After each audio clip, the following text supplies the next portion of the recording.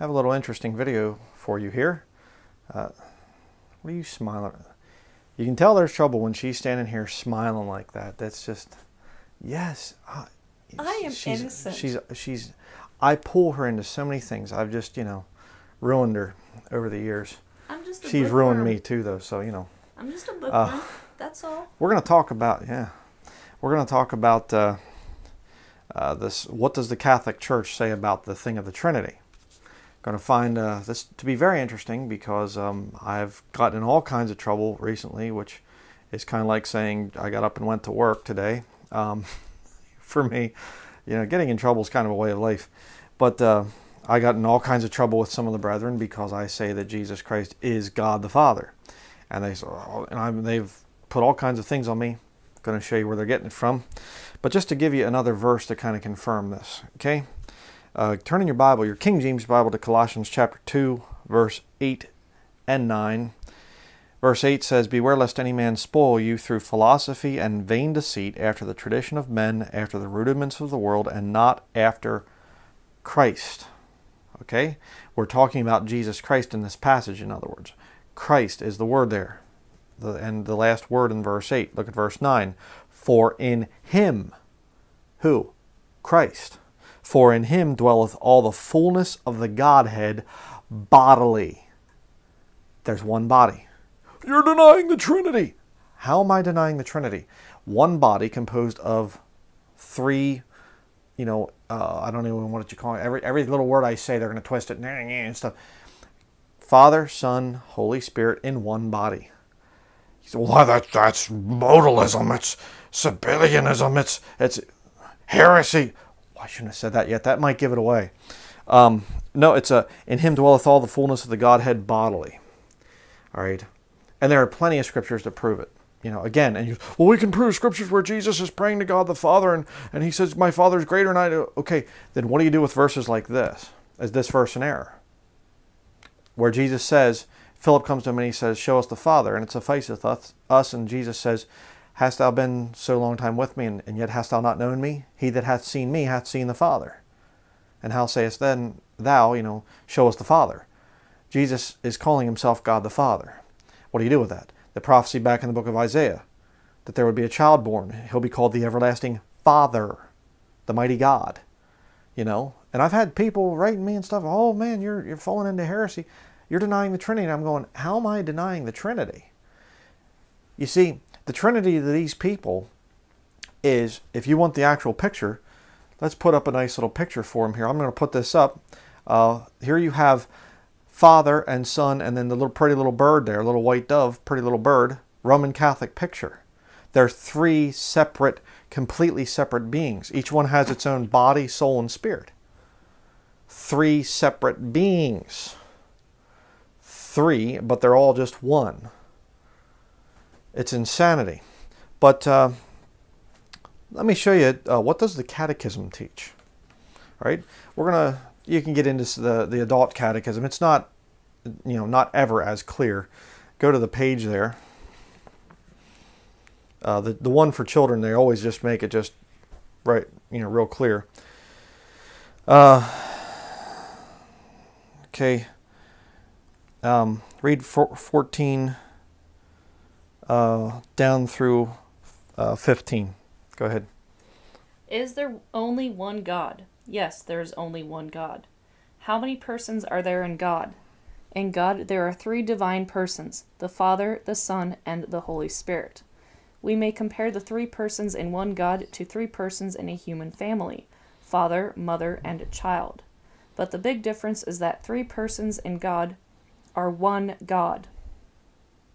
God the Father is the first person. God the Son, Jesus himself, is the second person. And God the Spirit, and God the Holy Spirit is the third person. Three persons, but only one God. Okay. Okay. Now read verse 16. What am I talking about? Number 16 in the Catechism. I was just trying to see which ones to read. Go ahead. What do we mean by the Blessed Trinity? By the Blessed Trinity, we mean one and the same God in three divine persons. Three separate persons. Okay? Three separate bodies. is what they're saying. Okay, let me just show you that. Here we have, okay, there you go. And here, very important to get a hold of this little diagram here. I'm going to be showing this in just a little bit. There you have it. Try to get that thing so you can read it. So we just read. But notice that little diagram right there. Jesus is not God the Father. Okay? That's going to be important to remember. Well, this is all heresy. What you're trying to get across, this is heresy. Well, let's see about why these people are calling us heretics. Where did that come from? Go ahead and read from, well, I don't remember the book, but just go ahead and read it. Just go ahead and read it. See, this is why people hate us so bad, because we go to original source documents and we show it. And I know people are going to be, it doesn't matter if, you know, just because it says it in the catechism doesn't prove it's not true. I think it's so desperate, you know. I mean, show us our beliefs in the catechism, then we'll talk, okay? You know? But, no, start out with this one here. Oh, okay. You're doing it all wrong, man. I'm going to have to hire somebody else or something. Well, that's right, I don't pay anything, so start right there. Early heresies about the Trinity began by denying that there are really three distinct divine persons in God. These heresies are known as modalism, monarchianism, Sabellianism, and patripassianism. Though the doctrines of each group varied, they all held that God was one in person as well as in nature, and that the different persons were merely different modes or manifestations of the same divine being. Tritheism went to just the opposite extreme. It taught that the three persons were three distinct gods. Which is funny because that's what Catholicism teaches. But, you know, you see it right there. They're condemning modalism. Now go to the next page. They said modalism or Sabellianism. Okay, number 2. We also anathematize. That means damned to hell. If you don't know what anathema means. Those who follow the error of Sabellius, saying that the Father is the same person as the Son. Okay. Let me just show the 2 pages here real quickly. Here you go.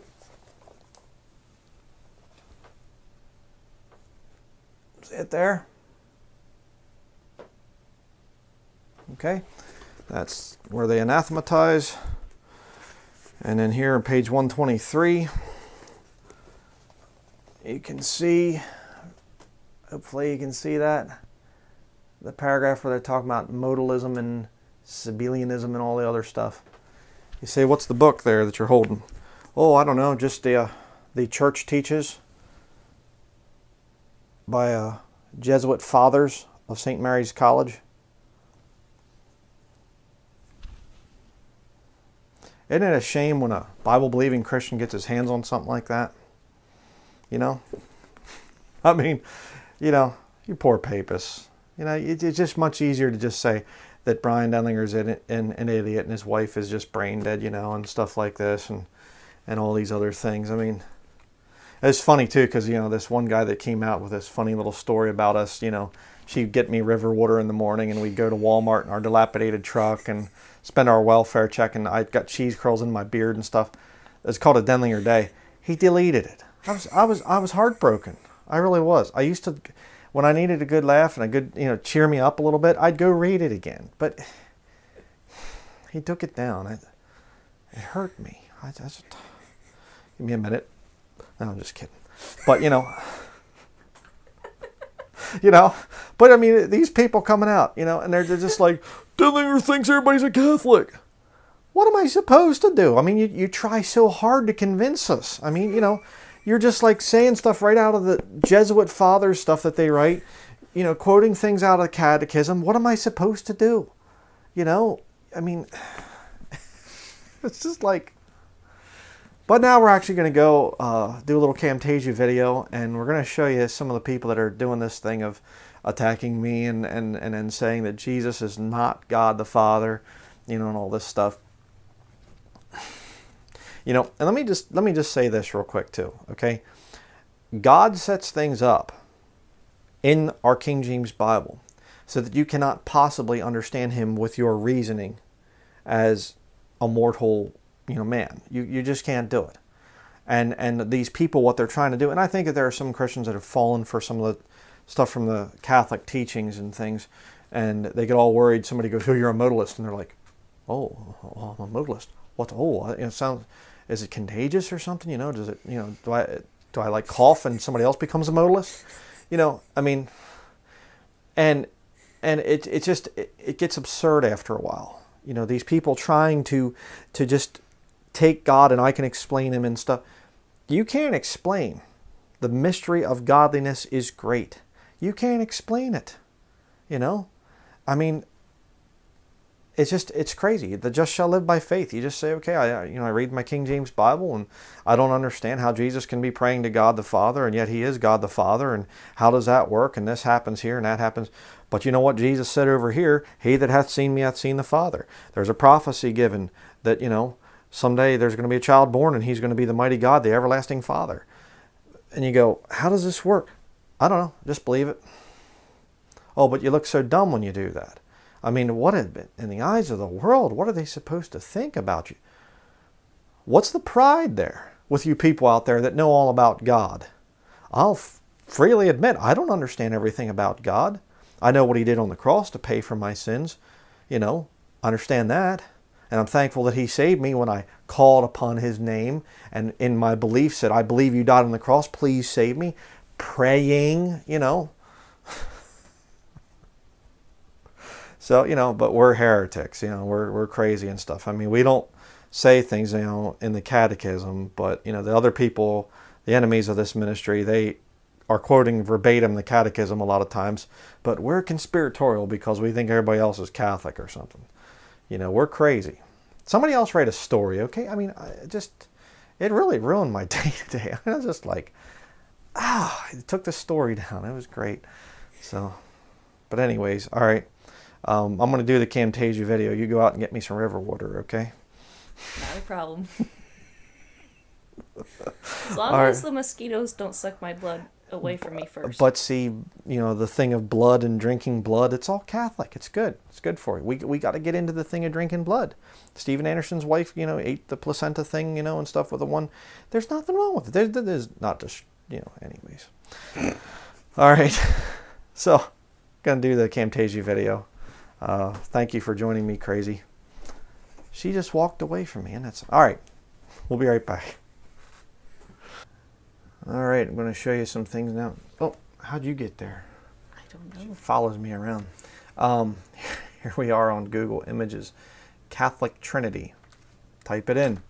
Here you see the Father is not the Son. The Father is God. God is the Son. The Son is God. It goes in. The Father is not the Holy Spirit. The Holy Spirit is not the Son. And you have the thing here. You got the old guy, that's God the Father, and there's Jesus with his little special halo and all that stuff. And then you have the little bird, and there's God holding his Easter egg. He was a good boy, so he got to have an Easter egg this year. There it is again.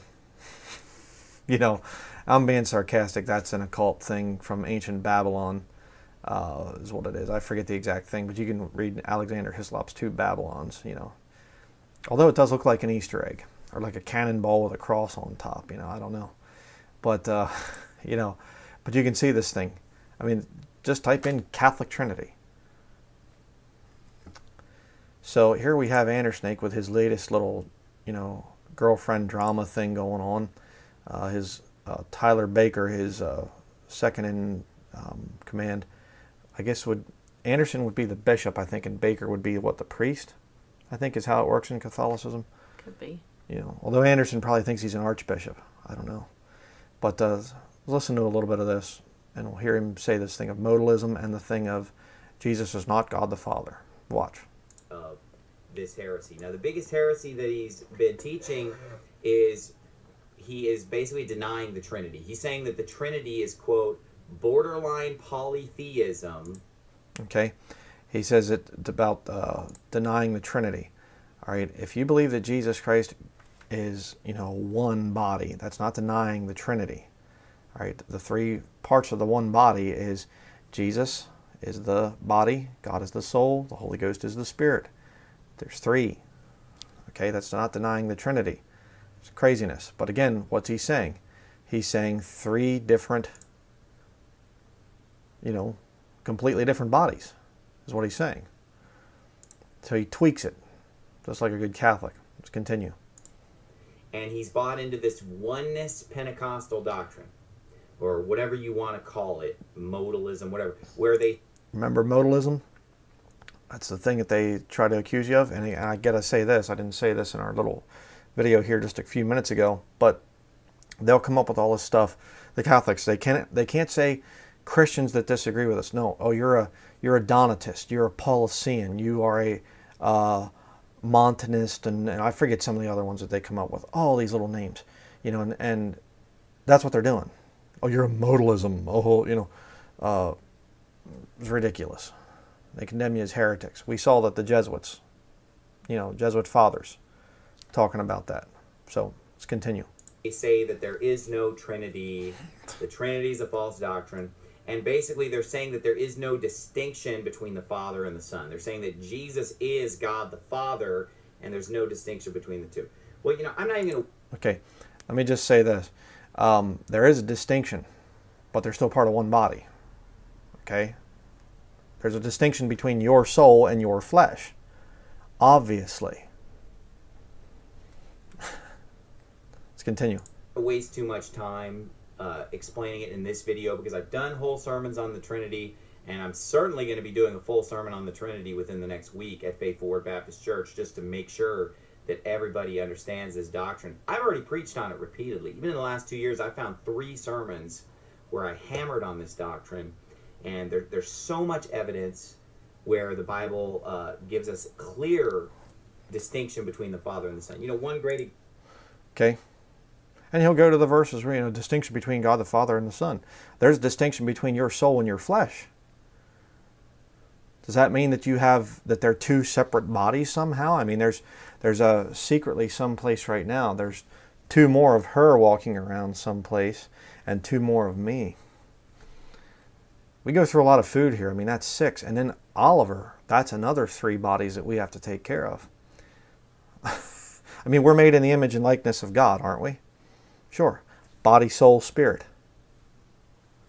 You know, but then you get over here, this guy, Jay Downer, he, you know, thought I was great, just like so many other people. And then I said a few things he didn't like, and he's stabbing me in the back and everything else. Here's his video, Jesus Christ is not God the Father. This video is in response to Brian Denlinger's video entitled, Why I Believe That Jesus is God the Father. He uses John 14:9-11 to support his heretical view. John 14 will be looked at very closely, and by comparing Scripture with Scripture, we will clearly see that Jesus Christ is not God the Father. He is God the Son. God the Son. Show me that wording in Scripture, in the King James Bible. Never appears. Jesus Christ is God the Son. So you have 2 different gods. It's funny because the New American Standard Version, in John chapter 1, they talk about Jesus instead of the only begotten Son. They call him the only begotten God. So there's 2 gods according to the New American Standard Version. And these people, these Catholics, you know, closet Catholics, they teach 3 gods. God the Father, God the Son, God the Holy Spirit. No Scripture at all to back that up. Not one verse of Scripture that says that. We're the heretics, though. Because we stick to that King James Bible. We're pretty bad, aren't we? Oh, yeah.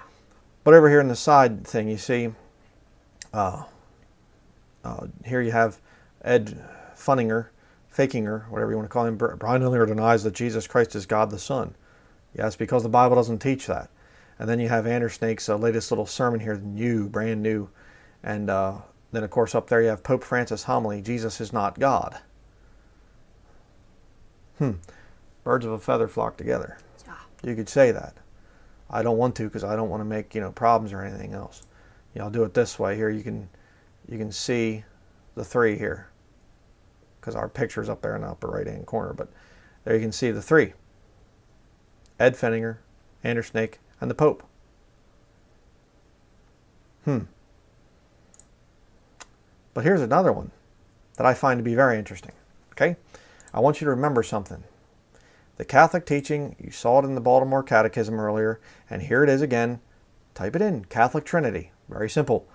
The Father, the Son, the Holy Spirit. They put it this exact way right here. All right? Remember that. I'll show you the danger of this guy right here. Robert Breaker, Faker. Here we go. Watch this. Football. I'm just going to have football up here. Yeah, do that. So it's one football, but it has three parts. Well, that's what God is. He's one God, but with three parts. One of the best ways to explain the Trinity I've ever seen is like this. And I don't know where I learned this, probably in Bible school. I don't know where I learned this, probably in Bible school. I know where you learned it, Breaker. Right there. Let's continue. Watch, he's going to draw it exactly the same as the Catholic Catechism. Watch. But notice how I have one circle, but I have divided the circle into three parts. We have God the Father, we have God the Son, and we have God the Holy Spirit. Now watch this. God the Son is not the Holy Spirit. You see that line there blocking it? God the Son is not God the Father. See that line there? God the Holy Spirit is not God the Father. They're three distinct separate parts, but they're all one God. Just as this... Doesn't know where he got it from. No idea where he got it from. Isn't that something? Very. Isn't that interesting? You know? I mean, he's not the Father. He's not the, you know... Kind of weird why he would draw that the same as the Catechism. And it's funny because he uses Ruckman's illustration over here. Ruckman talks about the football thing. He uses this illustration. So he takes what Ruckman teaches and then he blends it in. This Seven Mysteries thing is Ruckman wrote a book on it, for crying out loud. And this guy plagiarizes everything Ruckman does. And again, I didn't say this in my other video on Breaker, but you know, the sad thing is Bible Baptist Bookstore, in an attempt to protect Ruckman's materials, they copyright everything. And you put a couple videos up, they'll come after you. They'll try to shut your channel down, whatever else. I mean, times have changed there, Bible Baptist Bookstore. Just drop all the copyright stuff. Get the videos out there so people can get saved. But what's happened is, in that vacuum that's been created, because the average person doesn't have access to Ruckman's, I mean, you have to spend thousands of dollars to get everything Ruckman has. I know, I have. You know, the average person can't do that. So in that vacuum of that really, really good teaching and preaching being available, some faker like this can come along, steal Ruckman's material, bring it out as his own, not ever give Ruckman credit and say, yeah, I got this from Ruckman or whatever else.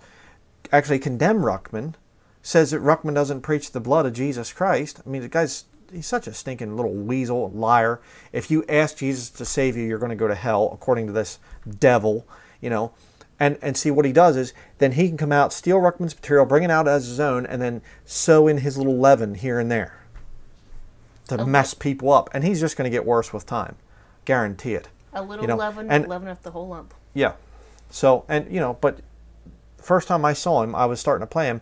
What did you think? Well, the first time we watched one of his videos in 2015, the Lord gave me a really odd feeling about this guy. And within the first minute, the Lord put it in my mind, this guy is a fake. And I thought to myself, there's something really, really wrong with this guy.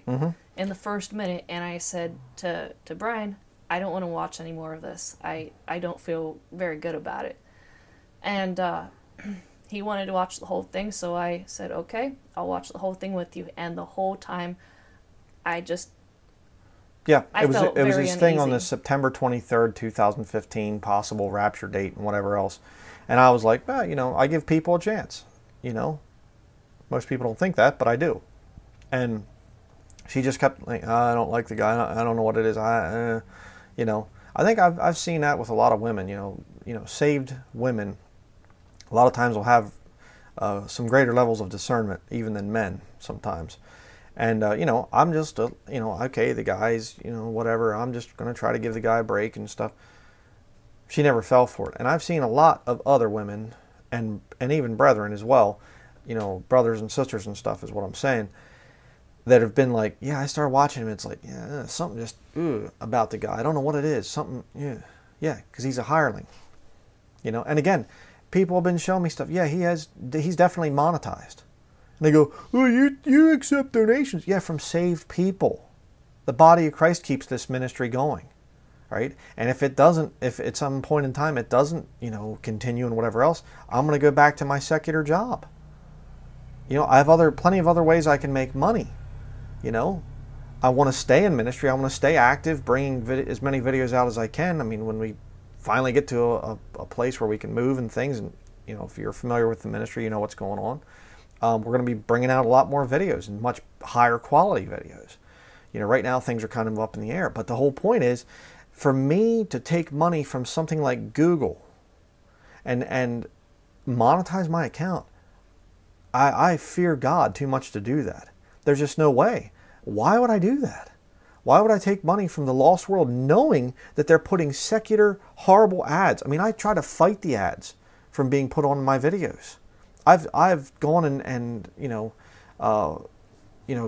I forget what they call that. Not appealed, but they go in and they take, you know, because my salvation message has, you know, professional music in it that I paid for, that I have the license to from royaltyfreemusic.com, and they're constantly flagging it, oh, you're using this copyrighted music, and I'm going back in saying yes because I own the license to it.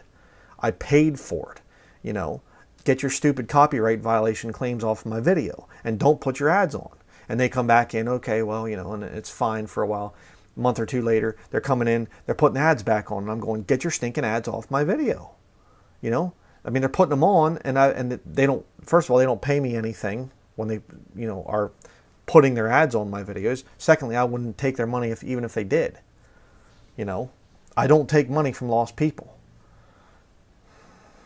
So, you know, he's a fraud, and it's just so incredible to me that people who call themselves Christians are so just spiritually I mean, most of them are just false. I mean, I understand that.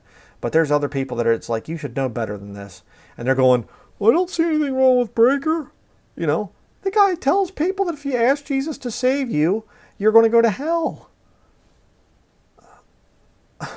I mean, I'm stunned. It's, you know, it's gotten this bad. You know, Richling came out years and years ago. We first moved here to Maine, and I debunked his whole thing that prayers will work. I mean, he came out right when we were moving. Ironic, how ironic that is. Right when we were moving from Pennsylvania to Maine, he came out and he was challenging everybody. Prove that prayer is not a work. Prayer is a work, and prayer will send you to hell, and the Romans road to damnation, and all this stuff. And I'm like, I just want to, you know, I'd like to really nail this guy, but I can't because I'm right in the process of moving, you know. And here we go again. We're getting ready to move again, and this guy comes out. Breaker comes out. So, you know, and Ed Fenninger, you know, he was another one that when Richling was coming out with all his stuff, Eric John Phelps came out and told me the one time, he said, yeah, Richling's a Jesuit. He said, you know, I've worked with him in the past. He said, yeah, he did the whole Jesuit thing of ingratiating himself to me, coming in buddy, an old friend, and then he turned around and you know, stabbed him in the back, basically. Nice Jesuit tactics that they use. And he said, yeah, Richling is definitely a Jesuit. Went to a Jesuit high school, talked about wanting to be a Jesuit when he grows up, you know, the whole thing. And right in that time period, Ed Fenninger came out in support of Martin Richling, and everybody was like, what? You know, Ed Fenninger, we thought he was a good guy. And Ed, you know, kind of backed down, waited a few years, and now he's coming out saying the things that Martin Richling once brought out, you know, because people are forgetting now. You know, I mean, I understand, you know, we have almost 1,200 videos or something now. I understand you can't watch them all in an afternoon. You know, this is years of work that we've put in. But you got to understand, somebody comes out and they tell you to deny the clear teachings of Scripture, you know, and they're coming up with all kinds of weird arguments. If you're saved, you're going to feel like something doesn't sound right here. You're going to have that Holy Spirit of discernment, you know, and that's why a lot of you have written this thing about Robert Breaker. And you'll get these people, well, I'm a Christian, and, you know, I love both of you. You can't. I hate that too. You can't, you know, I respect both you and Breaker, Brother Brian. How can you? We teach two totally different things. You say, well, some things you line up. Yeah, because he stole stuff from Ruckman.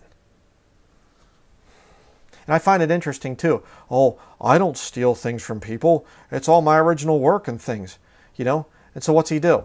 He comes out after I rebuke him and stuff and says, I'm not going to recommend the guy. And so what's he do? He copies my whole style of preaching in front of my bookshelf there, which I've done for years and years and years and years and years. You know, I use my bookshelf as my backdrop because a lot of times I'm turning around and grabbing books off of it to show quotes and things. I've done that, you know. But he doesn't copy people. He doesn't steal people's work. You know, no. He's innocent. Sure. I'm the one who's at fault. You know, I'm the bad guy. I need to go to God and repent of my something or other. You know, I don't know what it is. You know, and you know, I got to just say this too because some of you haven't seen the comments, but he like wrote a comment and he's like, you should have called me. And I said, well, you know, why should I call? Why can't I just believe? You know, so, but you know, brethren, don't be fooled by this stuff. This thing of, you know, Jesus Christ is not God and all this other stuff. You know, it's Jesus Christ. I mean, just believe the Bible, what the Bible says. All right. But again, we've showed something here. We've showed the original sources. We've shown you the books. We showed a catechism from the Catholic Church, a book written by Jesuit fathers. We're showing you right here, we'll end on this page, this Catholic teaching that they're three separate bodies. The old man, the Christ guy, and the little birdie, the white dove. Quick question. You know, Isn't what's this the question? from this whole diagram right here, that Faker was drawing out essentially? Isn't this from the Kabbalah and occultism? Well, it's a variation of the Tree of Life, isn't it? Yeah, it's kind of like at the bottom of the Tree of Life and things. I mean, you can get into the Kabbalistic magic and stuff with this whole thing too. We're not even going to go there. I mean, that's a whole other thing. We're not going to get into that. I mean, we've already lost a lot of these people anyway, so there's no point in trying to take it any further. But you know, I mean, I'm going to offer this, you know, to those of you out there that just hate our guts and say that, you know, you used to say good things and now you've gone off the deep end. That's another favorite one of mine. Mm-hmm. You know, I mean, okay, for all you false professing Christians out there, I'm not talking about people that are just confused on this whole issue and are studying it. You're fine. I'm talking about the ones that will no more be admonished. Please do us a favor, okay? Please pray. Of course, some of them don't pray. They just believe. Right. Do whatever you have to do and just say, God, could you please remove these heretics out of here? You know, we really want to have our Catholic empire where we can have Catholic Baptists and Catholic Presbyterians and Catholic King James Bible-believing Catholics and Catholic Jesuits and, you know, we just want to blend the whole thing together in a spirit of love and tolerance and just unity. Unity and unity and more unity. And, you know, just please get these heretics out of here. I mean, just rapture them away, you know. Could you please do that? Because, you know, those of us that are genuinely saved, we're sick and tired of being around you Catholics. And you just, what's with the infiltration thing? I mean, if you're really truly saved, if you're Catholics aren't saved. Right. If you're legitimate or whatever else, what are you doing infiltrating? What's with the little secret societies and little things? You know, you know, if you're going to come out and claim that we're Catholics, show the sources. Show where the Catechism is teaching what we teach. We're doing it about people like you. So, guess that's it. Make sure to leave your dislikes down below and unsubscribe because we don't get any money for anything anyhow. So, you know, it saves me time. You know, I want to be efficient. So, you know, please unsubscribe from this channel since you've gotten offended. Don't watch us anymore. Don't post comments. Don't waste our time and we won't waste yours. See? Isn't that nice? I mean, you know, we're smiling. See? We're happy. Oh, boy. And we love reading your blog entries. with all sorts of funnies, interspersed with what you say about us. Yeah. So she should have had her. You should have had your nun outfit on. Oh well. Oh.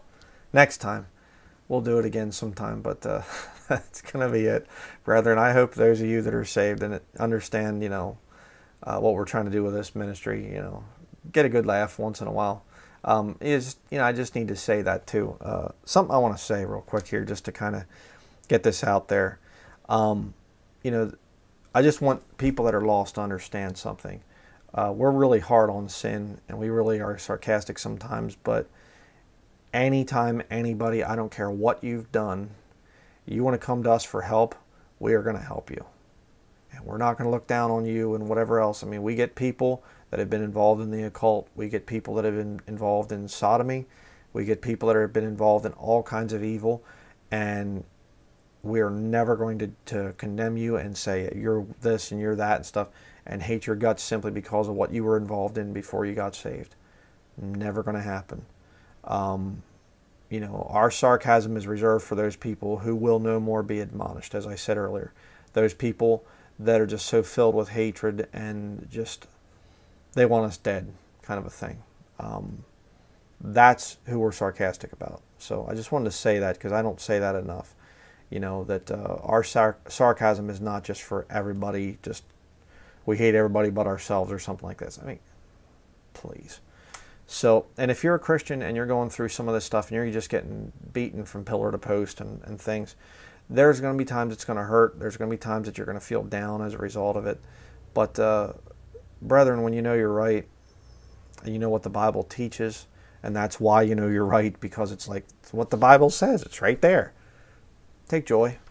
Be happy, and laugh about it. It is funny, You say, what, brother? They're going to hell. That's their decision. That's their decision. No innocent person is ever going to go to hell. Keep that in mind. The God that we serve, our Lord and Savior Jesus Christ, He knows everything that's going on in these people's minds. He's never going to send one innocent person to hell. It's never going to happen. So it's sad to see people deceived, but you know what? They're there because they want to be.